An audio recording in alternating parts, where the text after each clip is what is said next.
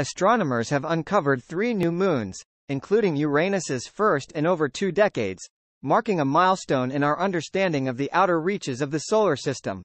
The International Astronomical Union's Minor Planet Center made the announcement on February 23, revealing not only the new addition but also shedding light on its fascinating characteristics. Provisionally named S-2023 the newfound moon is a mere 8 kilometers in diameter, making it potentially the smallest moon in Uranus's rather extensive lunar family.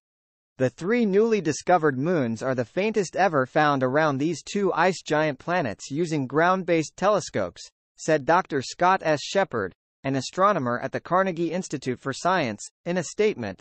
It took special image processing to reveal such faint objects. Dr. Shepard spotted S-2023 U1 using the Magellan telescopes at Carnegie Science's Las Campanas Observatory in Chile back in November 2023. This tiny moon, with an orbital period of 680 days, brings Uranus's moon count to a total of 28. The moon will eventually receive a moniker inspired by a Shakespearean character, in continuation of the tradition of naming outer Uranian satellites. Neptune's enigmatic moons. The intrigue of our solar system deepens with the discovery of 2 new moons of Neptune, with one claiming the title of the faintest ever discovered by ground-based telescopes. The brighter of the 2, provisionally named S-2002N5, boasts a size of about 23 kilometers and requires almost 9 years to complete an orbit around Neptune.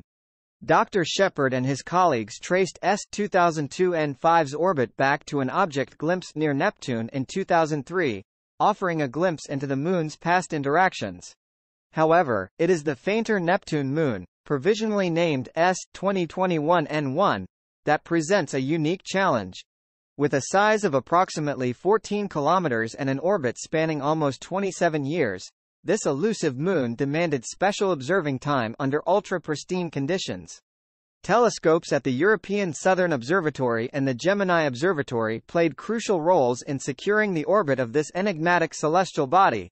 Both S-2002N5 and S-2021N1 will be renamed based on the 50 Nereid sea goddesses in Greek mythology. Beyond the individual characteristics of these newly discovered moons, their presence hints at the chaotic history of our solar system's outer regions. The distant and inclined orbits of these moons suggest that they were likely captured by the gravitational pull of Uranus and Neptune during or shortly after the formation of these ice giant planets. Because the moons move in just a few minutes relative to the background stars and galaxies, single long exposures are not ideal for capturing deep images of moving objects, said Dr. Shepard, explaining the process behind the discovery. The team took dozens of 5-minute exposures over 3 4-hour periods over several nights. They then added them together to create a single clear image after accounting for the apparent motion of each respective planet over these nights. By layering these multiple exposures together, stars and galaxies appear with trails behind them, and objects in motion similar to the host planet will be seen as point sources, bringing the moons out from behind the background noise in the images, Shepard added. These new observations are expected to complete the inventories of Uranus's and Neptune's moons of sizes between 8 and 14 kilometers, adding to our knowledge about these distant, enigmatic planets.